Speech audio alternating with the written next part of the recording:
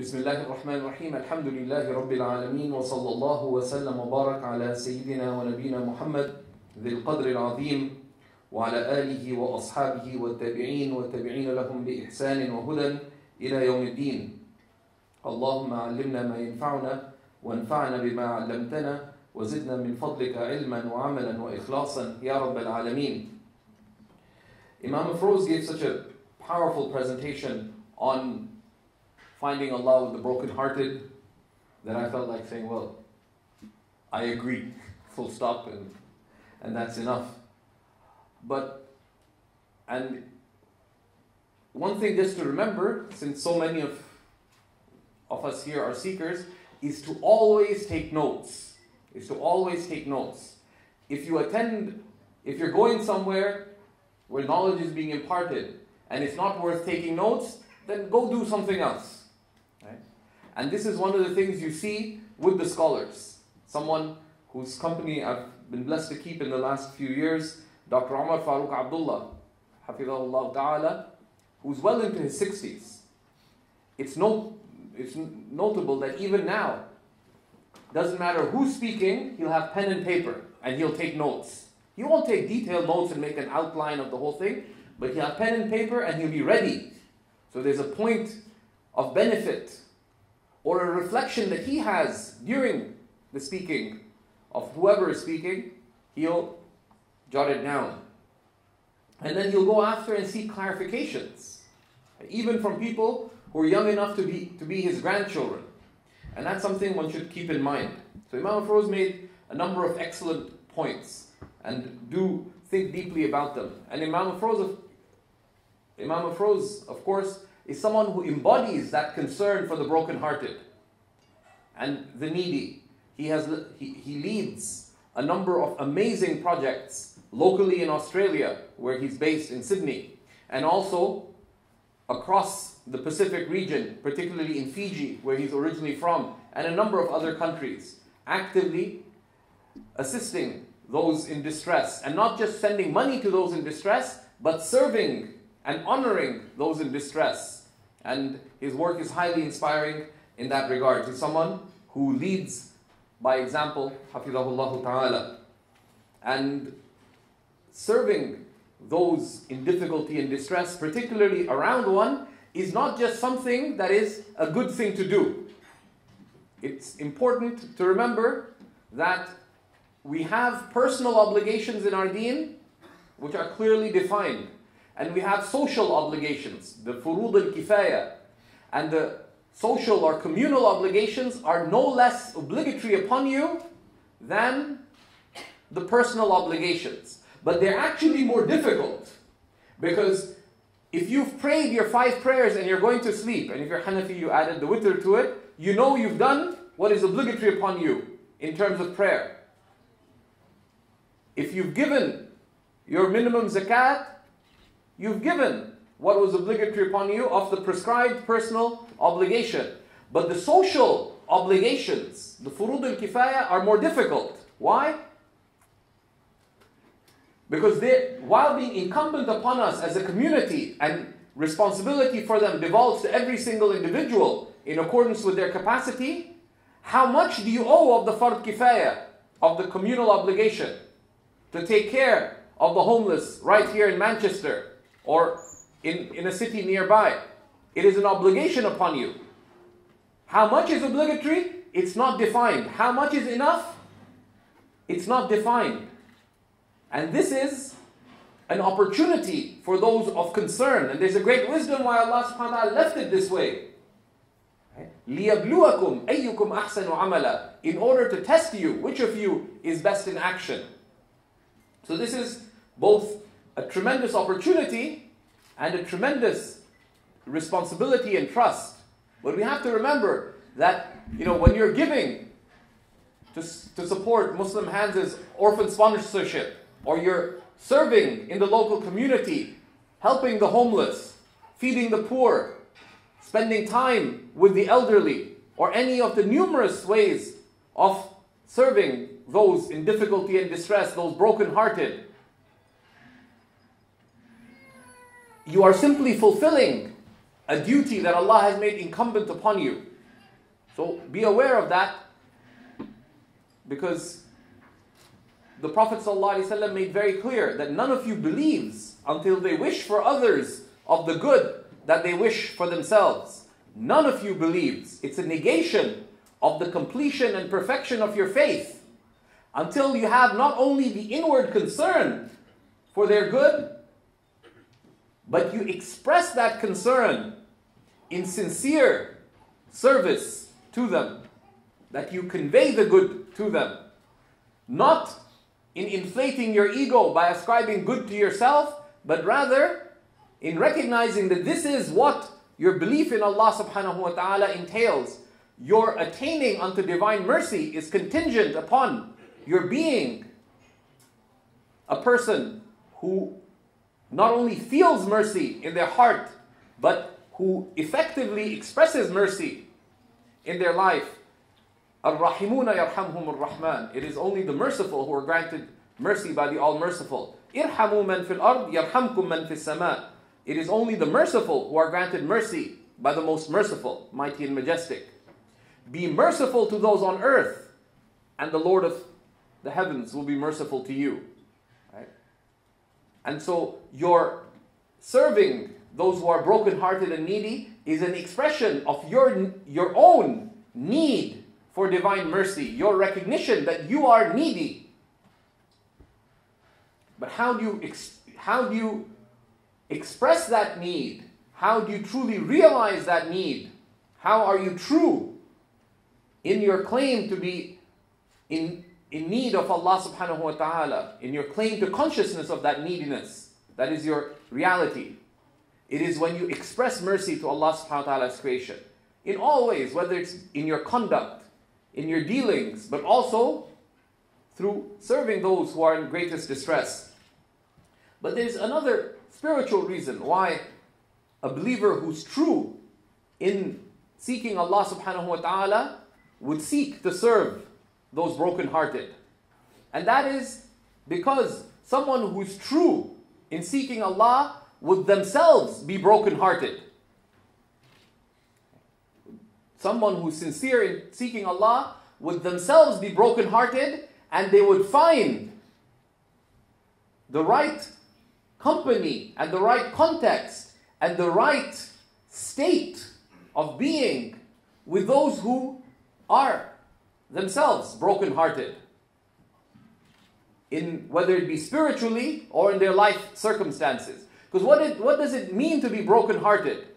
You can be broken-hearted because of the difficulties of life, the struggles, whether they're the economic struggles, whether they're political struggles, whether they're struggles of health or wealth or emotional struggles. So many people lead lives of quiet desperation and are broken-hearted, whether it is being broken-hearted because of broken relations or failures or loss. But all of these distresses are simply one of the doors of broken-heartedness before Allah subhanahu wa ta'ala. These are the doors of being patient with Allah subhanahu wa ta'ala, right? Of being outwardly broken out of the rigors of life, recognizing the majesty of Allah thereby, and being patient before the blows of fate. But there's also the broken-heartedness of the one who recognizes the tremendous gifts of Allah subhanahu wa ta'ala upon them. And Imam Feroz touched upon this. Right? That the broken-heartedness of the one who recognizes Allah subhanahu wa ta'ala's blessings and is overwhelmed, is just absolutely humbled, and they crumble out of a sense of absolute rejoicing, an absolute sense that I do not deserve this, O Allah. I am totally indebted to you. And they crumble before the beauty of their beloved subhanahu wa ta'ala. There's also the broken-heartedness of lovers in the intensity of yearning for their beloved subhanahu wa ta'ala. So every believer, if their faith were true, would be broken-hearted. Whether it's broken-hearted before the blows of fate, but that broken-heartedness is sweet. Why? Because the one who recognizes that their distress and their difficulty is being sent from the one they love. Every slap from the beloved is so sweet. As one of the great scholars of the 20th century, Shaykh Abdurrahman al-Shaghuri radiallahu ta'ala said, "Kufufu al-habibi ma ahlaha." The slaps of the beloved, how sweet they are. Because as Ibn Ata'illah said, لِيُخَفِّفْ عَنْكَ أَلَمَ الْبَلَاءِ عِلْمُكَ بِأَنَّهُ هُوَ مُبْلِيكَ.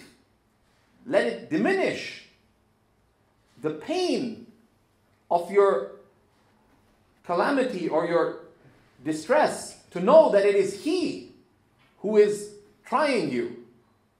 And are you used to anything from Him except what is good for you? So, in that brokenheartedness, in something that apparently would be difficult, the believer finds sweetness. Because when you break that hard rock of your heart into little bits and you crumble before the majesty of the divine, that is an act of coming to know Allah subhanahu wa ta'ala. And you find Allah subhanahu wa ta'ala in that state of contented patience in the rigors that Allah subhanahu wa ta'ala sends you. But the same is true when blessings come to you. If blessings, when they manifest, do not break your heart is in need of breaking. Because when a blessing comes to you, do you lose yourself in the blessing?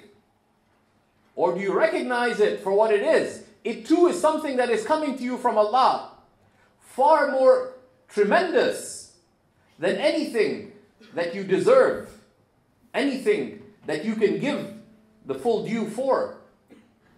Those blessings are trusts from Allah, and you should be humbled and crumble in your absolute sense of gratitude before Allah subhanahu wa ta'ala.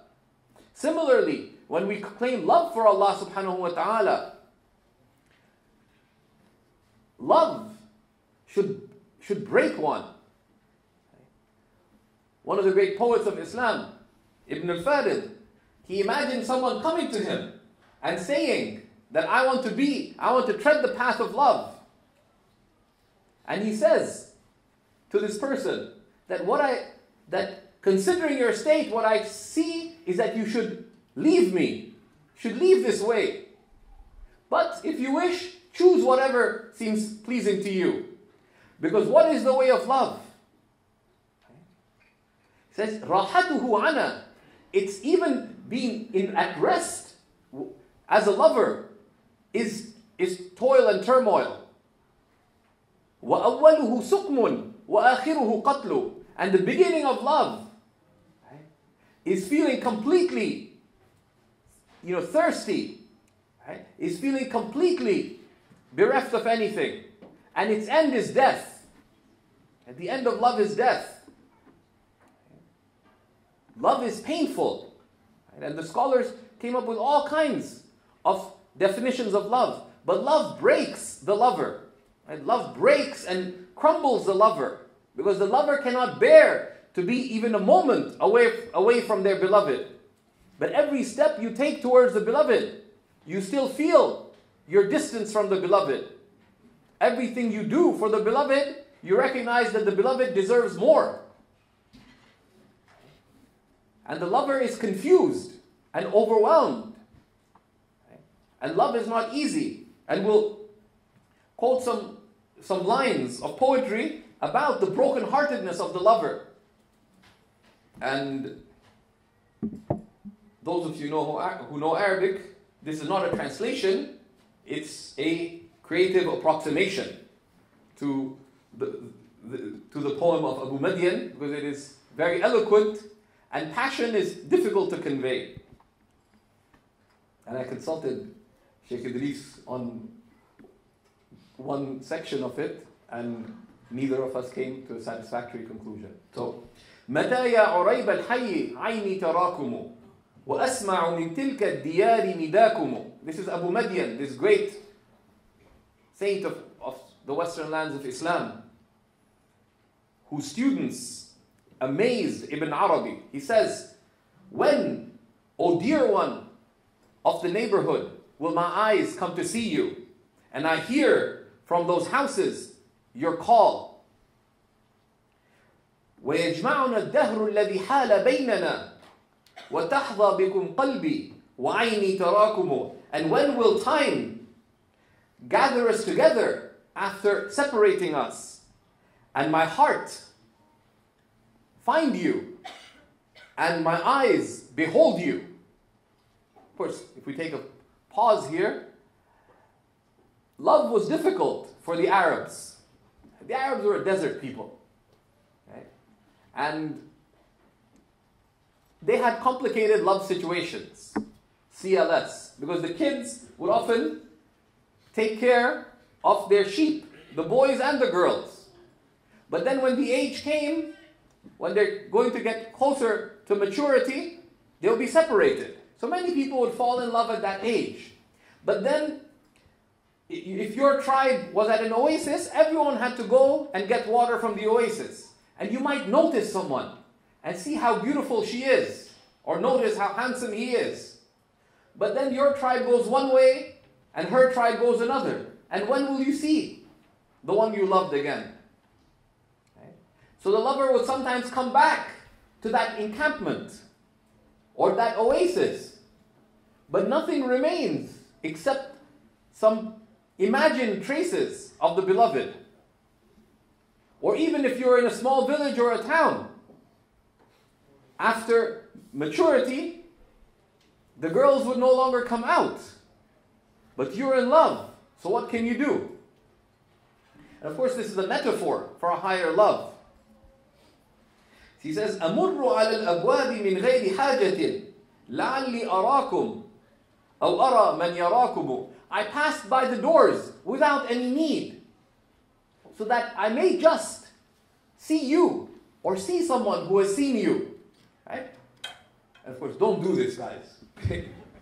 Right? Like, especially don't stare into people's windows. Someone actually asked me, I quoted this line. Someone said, does it mean I can look into people's houses?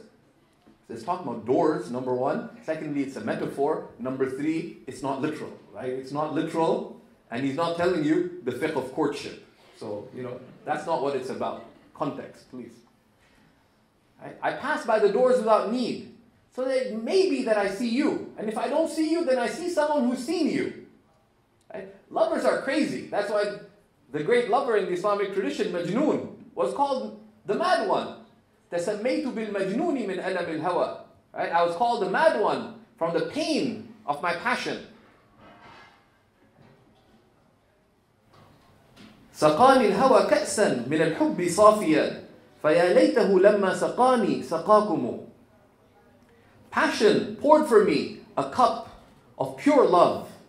And I wish when he gave me that cup, he gave you one too.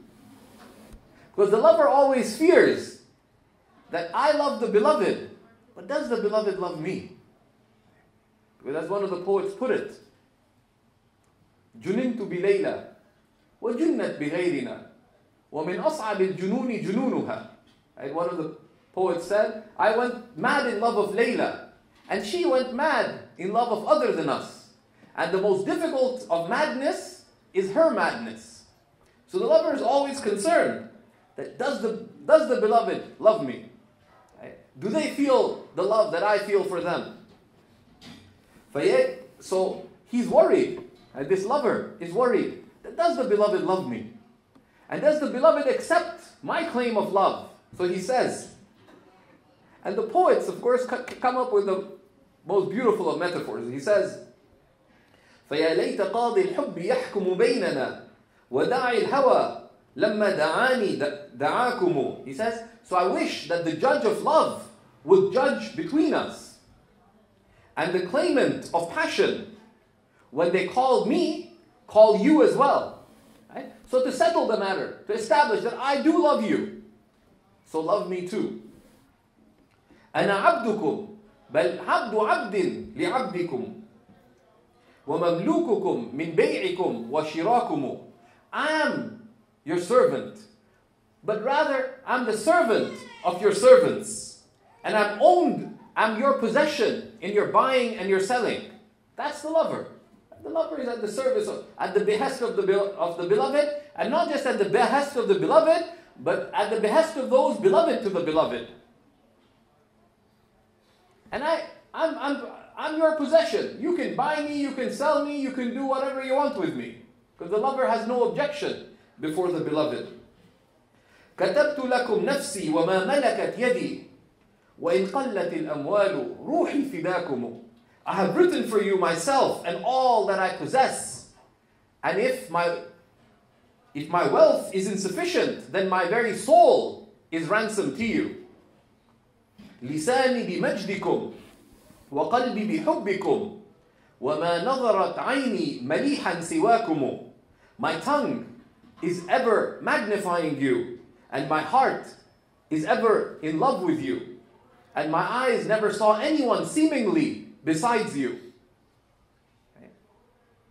Right? There's only one that is beautiful to the beloved. I was once walking in Damascus with Imam Zayd, and he asked the wackiest questions. And most of the time, none of us knew the answer. Right? He asked strange things like, what is the i'rab of Zaydun Karimin? Right? It should be Zaydun Karimun, but Zaydun Karimin. It was a trick question, right? Because the kaf is of tashbih. And he asked strange questions. So I just smile and like wonder, why is he testing me? But but the walks would be interesting. So one day he asked, have you heard the story of the man who was madly in love with this really beautiful woman in the old city here in Damascus? And he'd follow her wherever she went. I was kind of embarrassed because we were actually walking through the old city. And that wouldn't happen. Right? But most of love is imagined, right?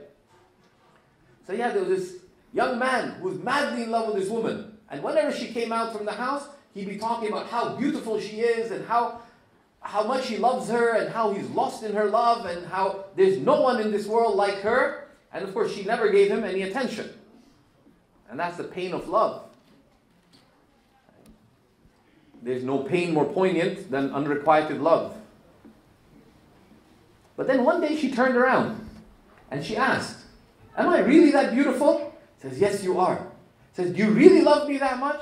Says, yes, I do. Said, do you really see no one else in this world but me? Said, yes. Says, my sister's across the street. She's even more beautiful. And he looked for a moment and she gave him a big slap. And she said, Al-muhibbu la yaltafit. The lover never turns away. Says, وَمَا نَظَرَتْ عَيْنِي مَلِيحًا سِوَاكُمُ. And my eyes never saw anyone seemingly but you. وَمَا شَرَّفَ الْأَكْوَانَ إِلَّا جَمَالُكُمْ وَمَا يَقْصِدُ الْعُشَّاقُ إِلَّا سَنَاكُمُ. And nothing has honored these worlds but your beauty. And those in love direct themselves to nothing but your radiance. And of course you can start wondering now, who is this beloved? Isn't interesting? He says, وَإِنْ قِيلَ لِي مَاذَا عَلَى اللَّهِ تَشْتَهِي أَقُولُ رِضَى الرَّحْمَنِ ثُمَّ رِضَاكُمُ. And if it's said to me, who after Allah are you desirous of? Who by Allah are you desirous of? If it is said to me, who by Allah are you desirous of? I would say, the good pleasure of the All-Merciful, and then your good pleasure. So who is he talking about? Think about it. And the scholars actually differ. Right? Because one of the tricks, because the lover would be jealous about his love. Right? Because imagine, Zubair is a desert Arab. And he was at some oasis. And he ran into this lady. Later he found out her name is Zubaydah. And she was so beautiful. He's hoping that she might love him too. Maybe there would be some way her family would agree to marry, though they're from the wrong tribes and so on. So the lover naturally tries to conceal his love. Right? Because if Bilal finds out that Zubaydah is so beautiful, then maybe Bilal will marry her. And that's, and the lover wants to hide their beloved. But one of the problems with love is you can't hide love. Right? You can tell a lover from a distance. Maulana Rumi was asked, what color was the skin of the dog of the people of the cave? And he immediately responded, pale. And they said, how do you know? Because there's nothing in the Quran that explicitly affirms his being pale. And he said, because he was a lover, and lovers are pale. He was a lover, and lovers are pale.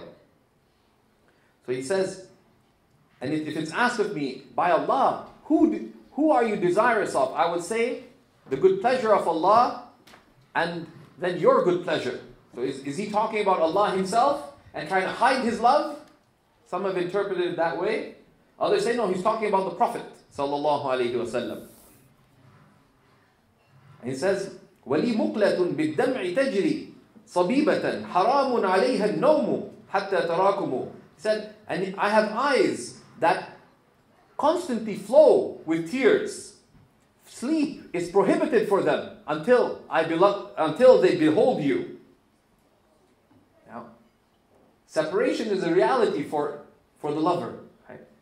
You fall in love, and God knows where the beloved is going. It says, خُذُونِي عِظَامًا مُحْمَلًا أَيْنَ سِرْتُمُ وَحَيْثُ حَلَلْتُمْ فَادْفِنُونِي حِذَاكُمُ. Take me as bones in your baggage. مُحْمَلًا, I don't expect to ride in your caravan, but just put me as bones in your luggage. Because the lover loses everything, even their own skin and bones wither away. So take me as just mere bones in your luggage. I don't expect to be in your caravan itself, riding with you. Take me as bones and carried wherever you go, and wherever you stop, then bury me by your side. Because that's the end of the lover. Right? The lover is completely broken. The lover is completely broken. So take me as bones, carried wherever you go, and wherever you come to rest, then bury me by your side. وَدُورُوا عَلَى قَبْرِي بِطَرْفِ نِعَالِكُمْ فَتَحْيَ عِظَامِي حَيْثُ أَصْغَى نِذَاكُمُ. And walk around my grave with the sides of your sandal, so that my bones come to life when they hear your call. What is your call? The footsteps of your sandals. So if I can't be with you in this life, at least maybe if you bury me by your side, you'll pass by my grave. And just hearing your footsteps will bring my bones back to life. وَقُولُوا رَعَاكَ اللَّهُ يَا مَيْتَ الْهَوَى وَأَسْكَنَكَ الْفِرْدَوْسَ قُرْبَ حِمَاكُمُ. And say, may Allah protect you, O you who died in yearning, and may He grant you Firdaus, may He grant you the highest of paradise, close to your sanctuary, close to your sanctuary. And this is being broken-hearted, right? Is to give yourself completely to Allah subhanahu wa ta'ala. And that's love. And that is love. Right? Because what is love? Right? They say, الْمَحَبَّةُ أَن تَهَبَ كُلَّكَ لِمَنْ أَحْبَبْتَ حَتَّى لَا يَبْقَ لَكَ مِنْكَ شَيْءٍ. Love is that you give yourself completely to the one you love, until nothing remains of yourself for yourself. Right? But that is when you are granted true life. Right? That is when you're granted true life.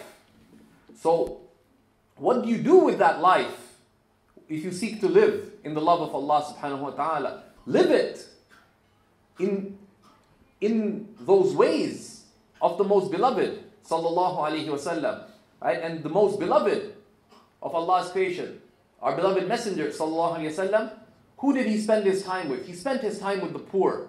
He chose a life of poverty, though he could have the greatest of wealth. Why? Because he would give all that he had, because that is what love entails. Abdullah ibn Rawaha said, له راحة لو أن معشار جودها على البر لكان البر أندى من البحر. The Prophet ﷺ was a giver. Why?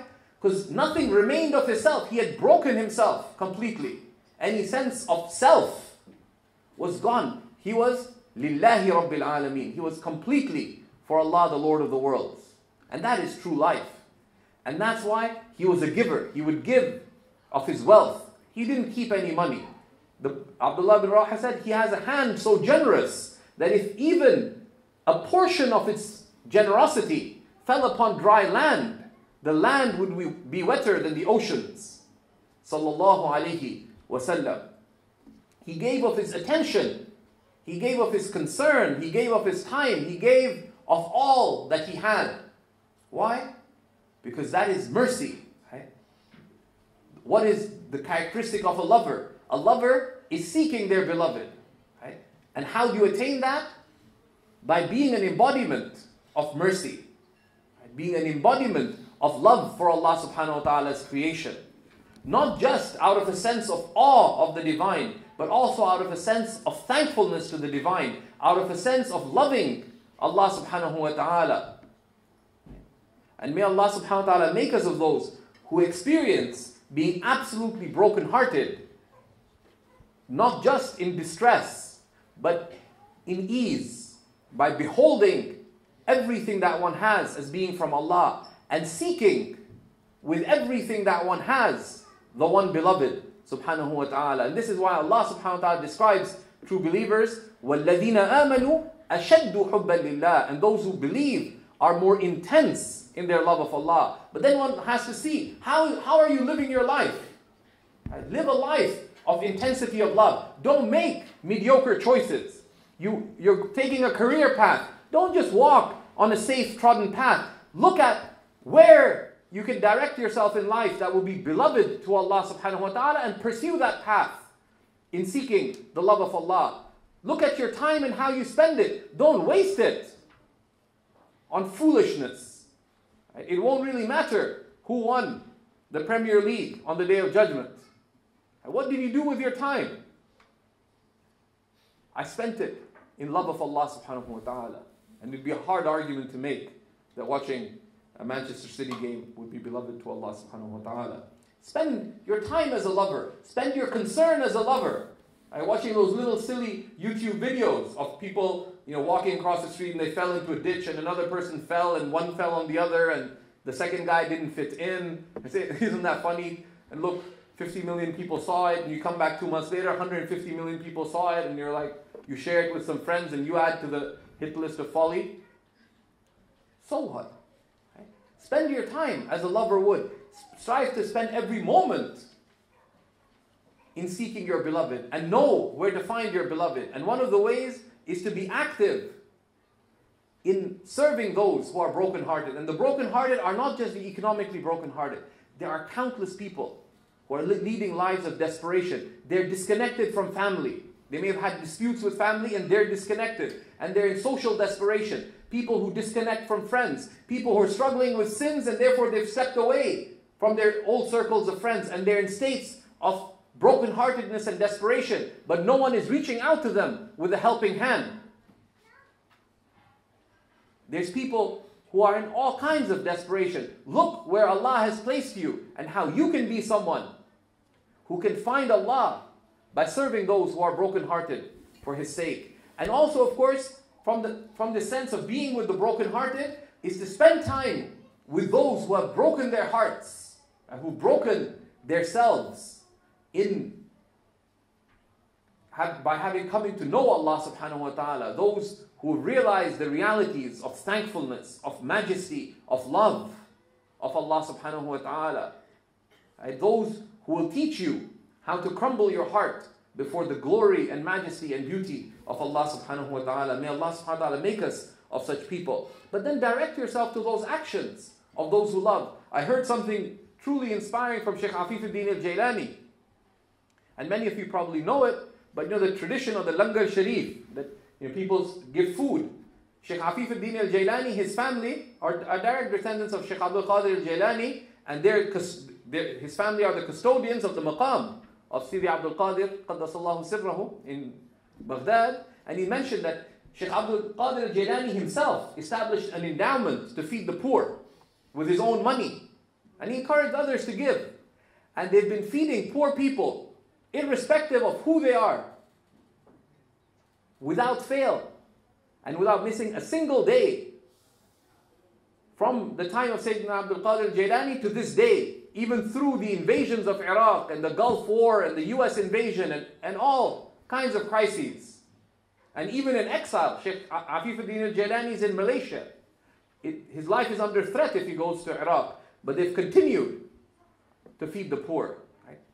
That is an expression of intensity of love for Allah subhanahu wa ta'ala. May Allah subhanahu wa ta'ala inspire us as individuals and organizations to be of those who express our concern for Allah by having true concern for His creation. وصلى الله على نبينا وحبيبنا محمد إمام أهل الهدى وأصحابه ومن به اهتدى وسلم تسليما كثيرا والحمد لله رب العالمين.